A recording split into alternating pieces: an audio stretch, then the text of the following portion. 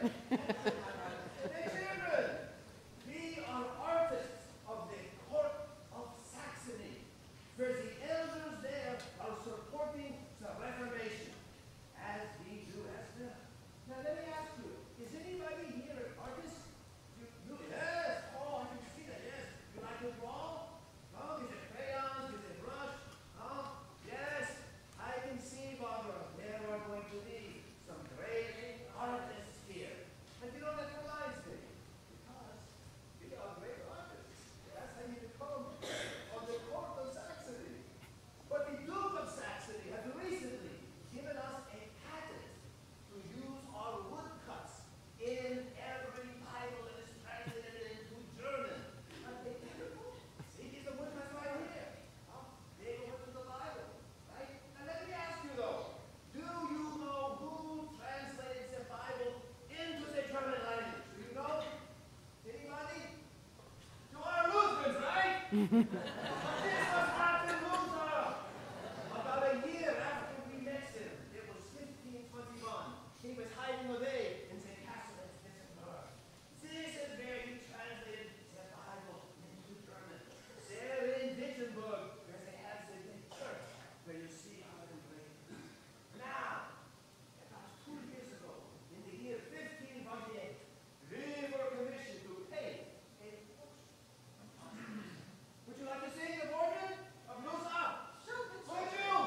Here, come on, it's Lutheran. Here. Yeah. This is a picture of Martin Luther. Yeah. It's okay. I hear the applause in my brain. It's okay.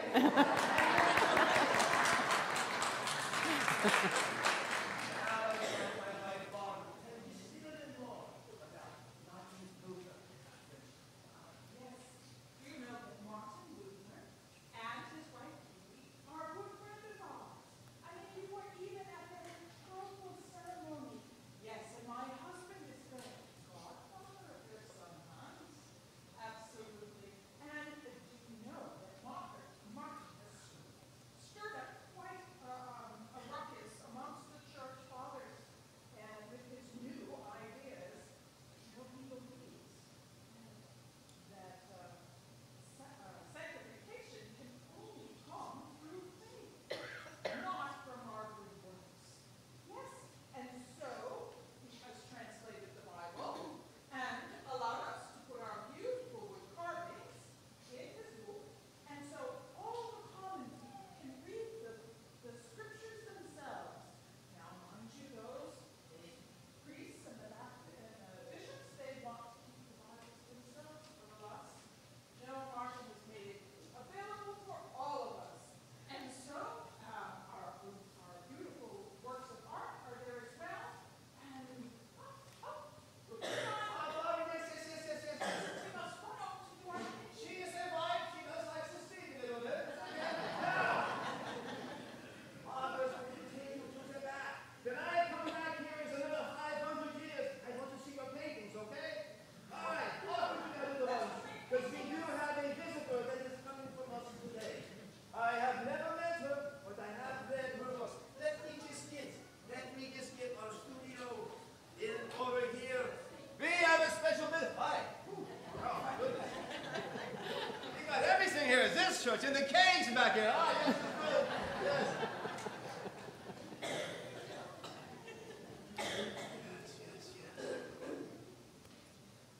Now. Ah. There you are, Lucas Cranach. I have admired your work for so long, and now we can meet. I have seen your magnificent woodcuts in the published things that I read. We have something in common, you know. Oh, not a gift of painting and drawing. I have no talent for that. We have not something in common in talent, but a common cause.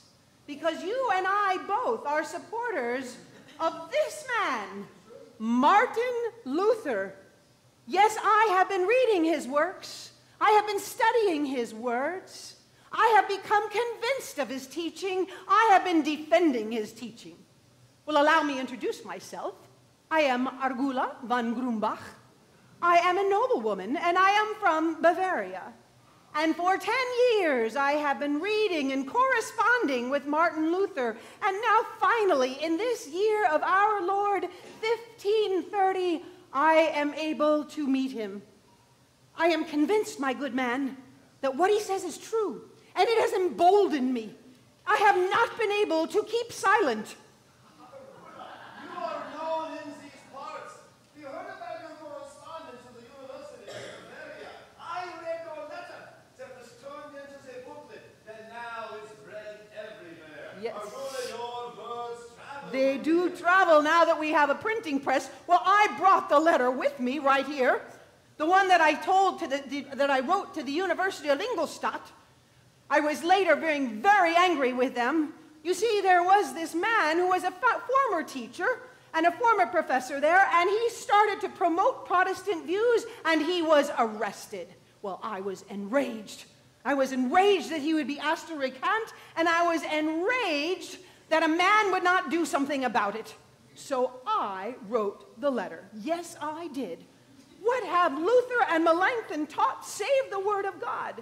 You have condemned them. You have not refuted them. That's what I said. And you know, in Saxony, you have these plucky electors that will support you, but not so in Bavaria.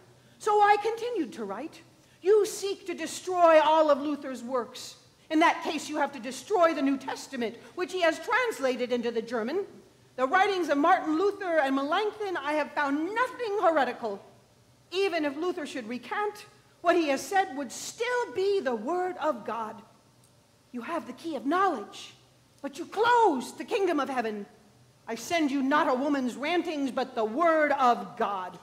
I write as a member of the Church of Christ, against which the gates of hell shall not prevail.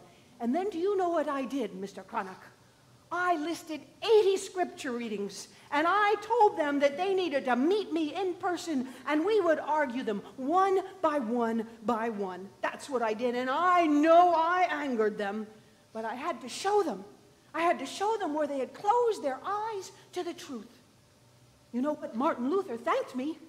He wrote about me in some of his letters, and I saved one of them. He called me a most noble woman. He said I was making a valiant fight with a great spirit, boldness of speech, and knowledge of Christ. Why, he named me a singular instrument of Christ. And I was humbled. And I knew that someday, that I needed to meet him. You know, Lucas, it seems to me that delving into Scripture, as Luther did, why, he returned us all to the basics in many ways, because he looked to the Word alone, and he discovered that we humans had created doctrines and structures through which the church had misinterpreted God's truth. And that truth is something powerfully, amazingly simple. That our relationship with God is not based on what we do, not how much we achieve. Why, it's based on who we are, precious children of a loving Creator. God loves us no matter how much we stray. God always invites us home and always showers us with forgiveness and love, promises never to abandon us. Through Christ, we wake up each morning new, forgiven, renewed by the promises of God. And we become free.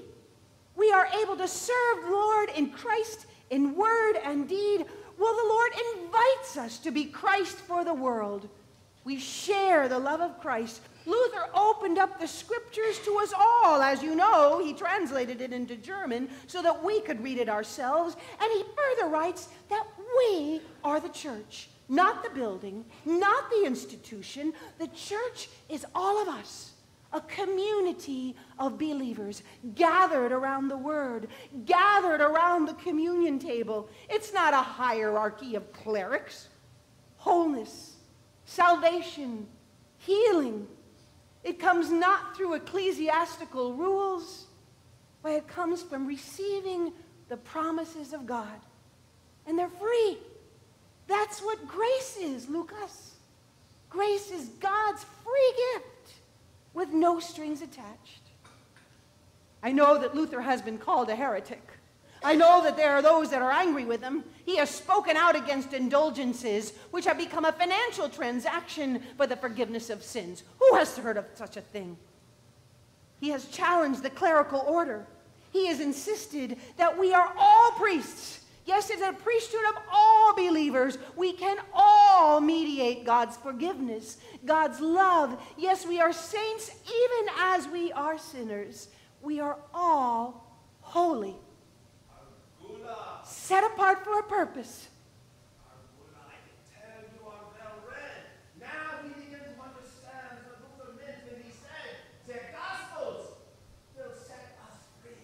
Yes, it will. It is free, but it is free to serve, free to love, freed from worry of our standing before God. It is in Romans that Luther read that great verse that we are saved by grace, that God's gift is free. Why, Martin Luther says even the faith that we have is a gift from God. And march through Christ is a baptism. Yes. And renew every time we gather around, say, communion. When we go to Mass, it is not to perform a work to please God, but it is Christ who invites us to his table, to be forgiven, to be strengthened, to be sent into the world to serve. Yes. So tomorrow, I finally meet this man that I have admired for so long. And what do I want to tell him? Well, I want to tell him that he needs to continue his work. He needs to be careful. He needs to know that the movement is growing even in the parts of Bavaria. He needs to know that he must continue to proclaim word alone, Christ alone, faith alone, grace alone. I want him to know that I foresee a time when we will find common ground with our detractors, because Christ's love, Christ's word, it will always ultimately unite and not divide, because it is a word of love, of reconciliation, of acceptance, of grace. Who knows? Maybe it won't happen in our lifetime. Maybe it won't happen in our era. Maybe it will take 500 years before there is dialogue and there is partnership. But it will happen. We need reformers like Martin Luther to draw our attention back to Scripture and to see where we might have strayed from God's truth. And we need the church, because the church is where we come together to share the word, to share the communion table, to hear it and to be filled, to be reminded of who and whose we are. Well, it is as Luther said, they're all part of the royal priesthood. As the Scripture proclaims, each of us has a part to play.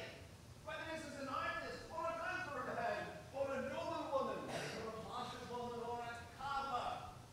When we share Christ's love, we are brothers and sisters.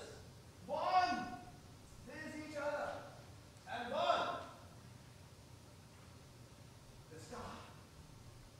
Brother Cranach, I like the sound of that. Sister Aurora, So now may we help to proclaim with our brother Martin Luther the good news of God's love, that we are freed to serve. Because after all, it is God's work, but it is our hands. Thanks be to God.